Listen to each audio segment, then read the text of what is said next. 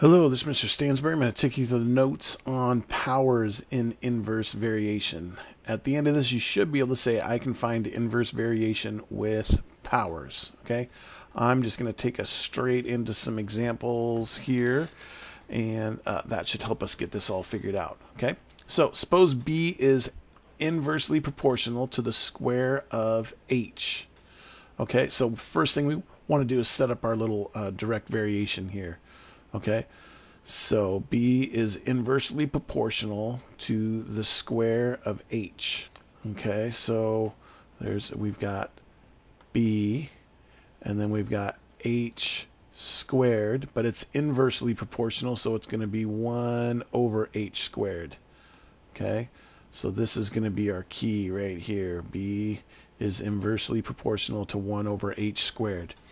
Okay, so now with that, let's do our H here and our B here.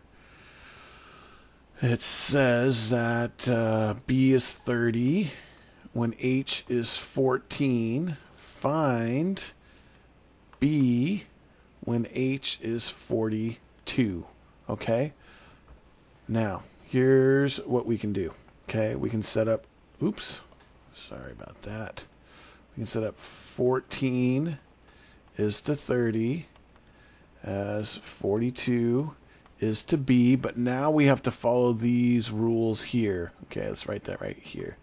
B is directly proportional to 1 over H squared. So this is our H. So instead of it just being directly proportional to H, it's 1 over H squared. And this will be 1 over H squared. And now we can do the cross multiply idea that we've been doing on these other ones. Okay, so really we're just gonna get our calculator out here, and let's see, we got 1 over 14 times B, so 1 over 14 squared, sorry, B is going to equal 1 over 42 squared times 30. So let's figure out what 1 over 42 squared times 30 is. That's really just going to be 30 divided by 42 squared, right? 30 divided by 42 squared gives us 0.01700. I wouldn't even bother writing, well, I mean, we can write it down, but we're going to want to use this information. You want to leave that number in the calculator. Don't clear that out because we can use that here in the future. So we've got 0.017. We'll just write that. So 0.017, and that's equal to 1 over 14 squared times B, right? Now we want to get B by itself. So what we really have to do is we want to multiply both sides by the inverse of this, so that's just 14 squared, right? So if we multiply this side by 14 squared, we're just left with B. And then so we've got to multiply this side over here by 14 squared. And again, the good news is we already have this 1 over 42 squared times 30 is already in there. So now we just do this times 14 squared and push enter, and that means that B in this case is going to be 3.33.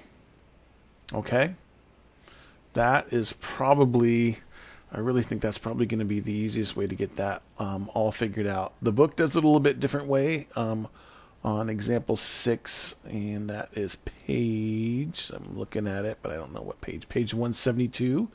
They do it a little bit different way than this, but really, I think that I went through and looked at that. I think that this is going to make your life a little bit easier. Let's try it again over here because I gave us another example here. So we know that H and B, when H is 14, B is 30. That's all from our initial information up here. Now find B, find H when B is 50. We can still do this the same way. Okay, so we can say 14 is to 30 as H is to 50, but we have to follow this rule. It's got to be 1 over our H squared, and that's going to be 1 over our H squared. that's what it's directly proportional to. That's why it's really kind of nice to write this direct variation, not really equation, but just write this direct variation sentence here, because that will tell us exactly what we want to do to these here, so we can do our cross multiply.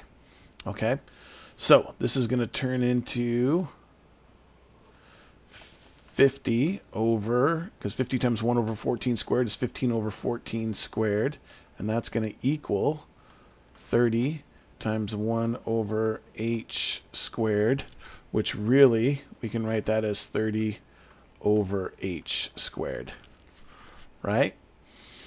Okay, so let's see.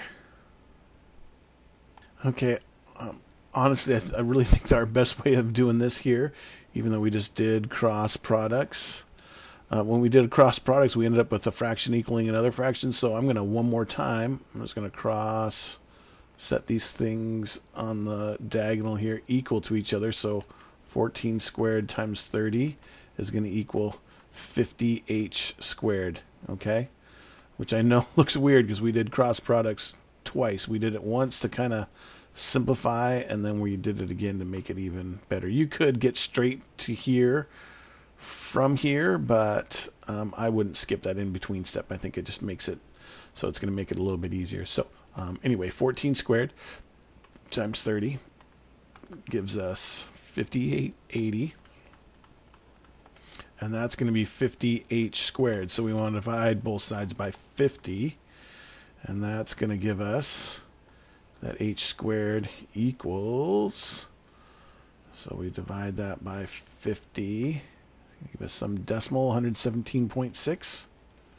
Okay, but we got to get rid of that squared, so we have to square root both sides, and that will tell us that our h is square root of our answer, and we get 10.8 will be what h is for this one.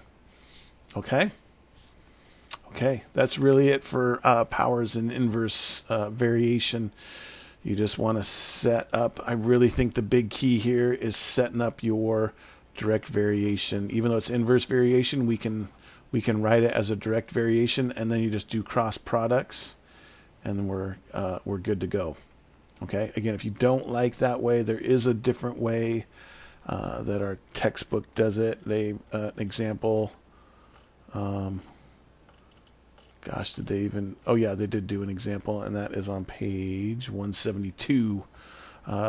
Again, I had a hard time following that one, and then figured out this way instead. So anyway, if you have any further questions, please feel free to ask. Thanks.